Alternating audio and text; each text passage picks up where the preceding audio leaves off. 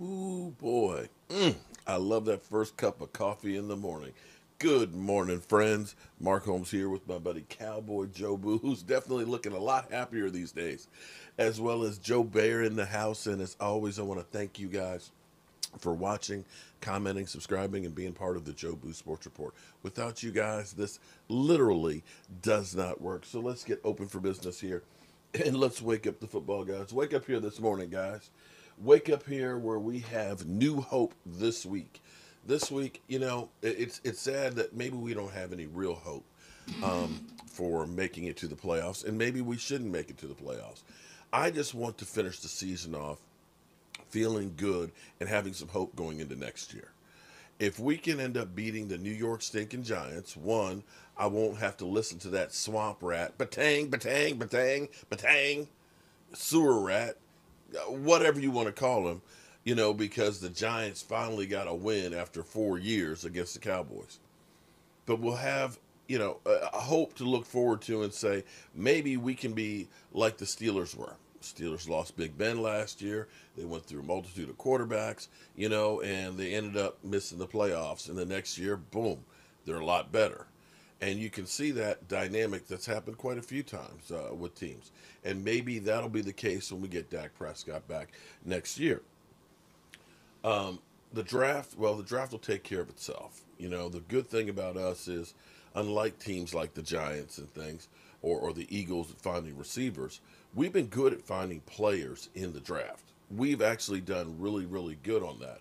So I'm not worried about the draft if we have a pick that's, you know, top 10 or if we have, you know, top 12.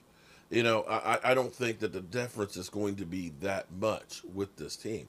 And as I look through, but before I get to that, I'll tell you what, actually, let me play something that I heard this morning that was actually really deep from Booger McFarland. They were talking last night about players after the whole debacle with Dwayne Haskins. You know, when you look at this and say you were a first-round draft pick and you have to look into the mirror and see some of this fault lies within you. And this is a great message, not only for people, you know, that are playing football players, but for anybody, that you have to understand you only get out what you put in. But I want to play this clip here this morning. And like I said, it's a great message for everybody here. If I can get my mouse cursor, there we go, right there. Unfortunately, I've seen this too many times. Played in the NFL almost a decade. You played a long time. We've been around it for a long time.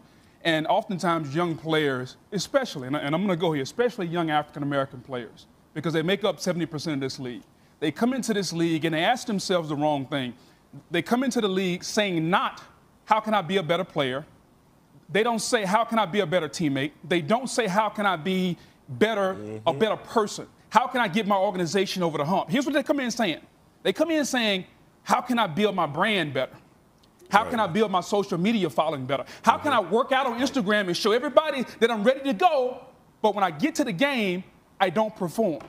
Dwayne Haskins, unfortunately, is not the first case that I've seen like this. Yes. And it won't be the last. Sad. And it bothers me because a lot of it is the young African-American player. They come in and they don't take this as a business. It is still a game to them. They look at it as football. This ain't football, man. This is a billion-dollar business. Yes. It's billions of dollars. They pay us a lot of money to talk about the game. So imagine what they pay these guys to play the game. Yeah. They play a child's game and get paid a king's ransom. And it bothers me because I saw a quarterback do it.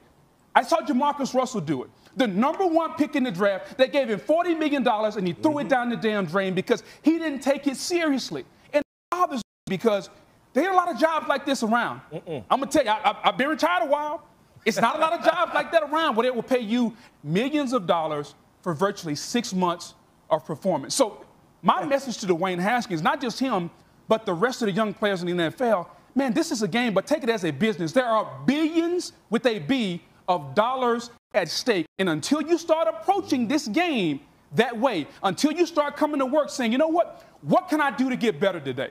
What can I do to make sure my teammates are better today? How can I put my organization first instead of my damn Instagram? Take it as a serious business, but too many times it's a game. We want to TikTok. We want to do all these different things. Man, do you understand how much money is at stake? Wow. Tell me that's not deep.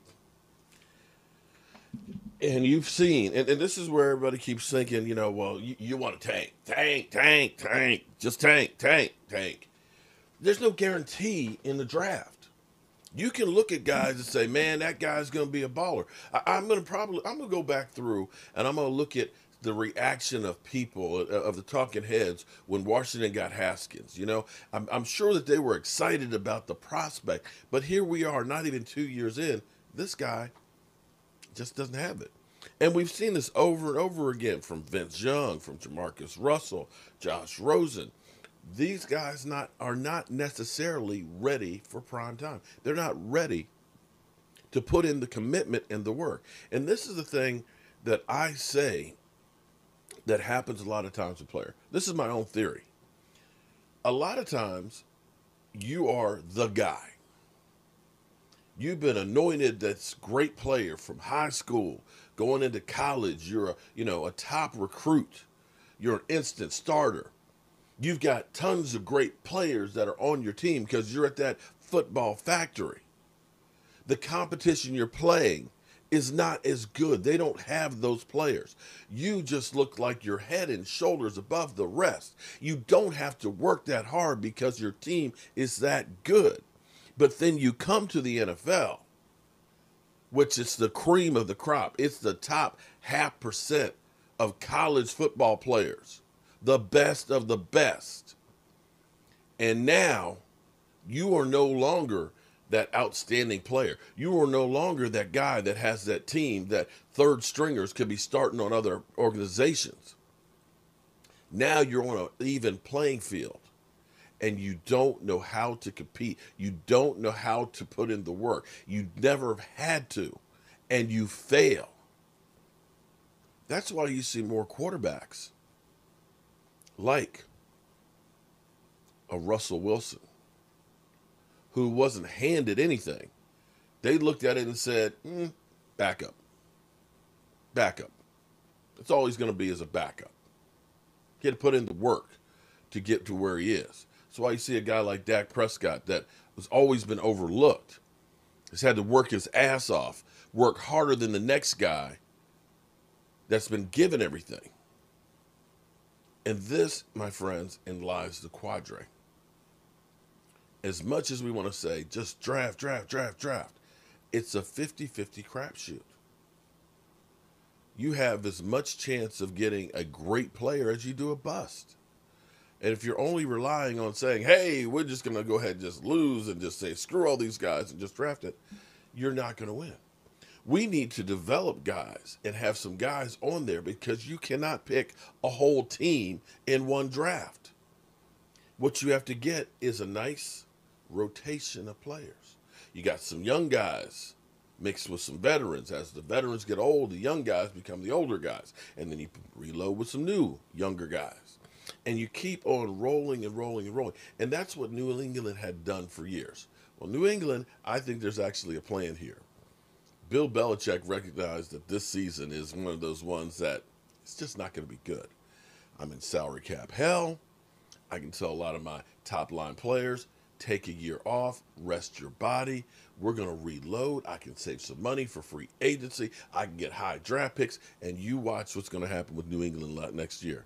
New England is just basically taking a red shirt season and coming back next year. Watch. You watch what I tell you. New England will knock everybody, bitch slap all those teams next year because they have a plan. So as we look at the NFC East right now, we have Washington on a 2-game lose streak. We have the Eagles on a 3-game lose streak. We've got the Giants on a 3-game losing streak. And we have the Cowboys that are actually on a 3-game win streak. Whether we make the playoffs or not, the Cowboys right now are the hottest team in the division. And it may just be too little too late. Had we won one of those games that were close or down to the wire or hadn't fake punted against Washington, maybe things would be different. Maybe we'd be looking at an 8-8 season and feeling at least a little bit better than, or 6-10, whichever it may be. As we go through and start thinking about next year, we have to look at our division before we look at anything else. And as I look at our divisions, when you look at the future, I got to say that right now, the one that's in the worst position has got to be the Philadelphia Eagles. The Eagles are so far above the salary cap. They're about $65 million over the projected cap with an aging roster and a quarterback controversy, or a quarterback that you owe a lot of money that you got to ship out of town. Either way, you look at the position right there, the Eagles, they need the draft more than anybody else because they literally need to clean house. And it may end up being that now the Eagles start over with a new coach. I think Doug Peterson, I think there's definitely a possibility that he goes. You look at the Giants. In any other year right now, you would look at the Giants and say the Giants suck. Okay? They're 5-10. It's not a great season. But because our division is so bad, the Giants feel good about themselves. Hey, we're still competing for a chance to go to playoffs. I'm not disputing that. I dare say that with the amount of injuries that they've had, losing Barkley, the fact that they've been competitive, gives you hope for the future. You look at Joe Judge and Jason Garrett, that maybe that dynamic will work, although that offense is still second worst in the NFL. But they've got a defense that's coming. I look at the Washington football team. They're getting a defense that's got a lot of learning to do. But you see that they have the studs there. You see that they've got a grit coach that's not going to take any crap, who just literally sent a message to his rookie, basically what Booger McFarland was talking about, that if you're going to be here, you're going to be about football. We're not doing this, end around to the owner or anything like that. I am the head person in charge, and it's going to be my way or the highway. And he's instilling a winning, I'm not going to say tradition, or winning mentality. And the Washington team scares me.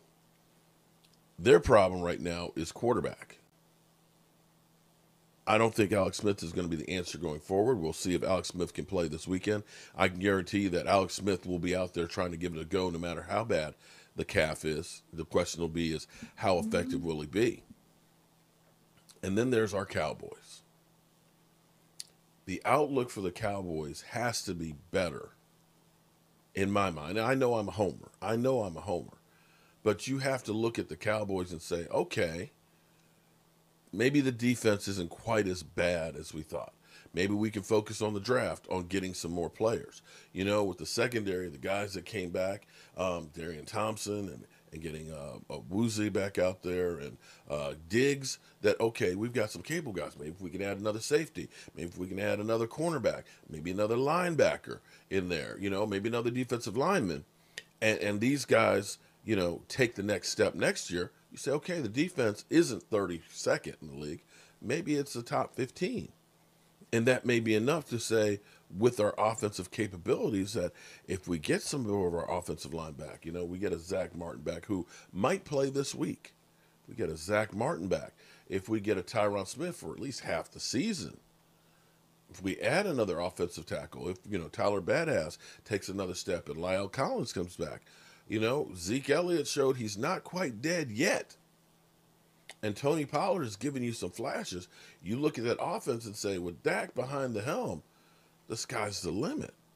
So when you look at the hierarchy of our division for the future going forward, you got to look at it and say, Cowboys, Washington, Giants, and then Eagles. I'd like to hear your thoughts on it. Am I crazy? Am I overranking where my team is? Am I underranking the Eagles or the Giants or the Washington team? Leave a comment below and let me know what you think. But in the meantime, I got to go to my day job because, as they always tell me, don't quit your day job because there's no future for you here on the YouTube. I'll see you guys later.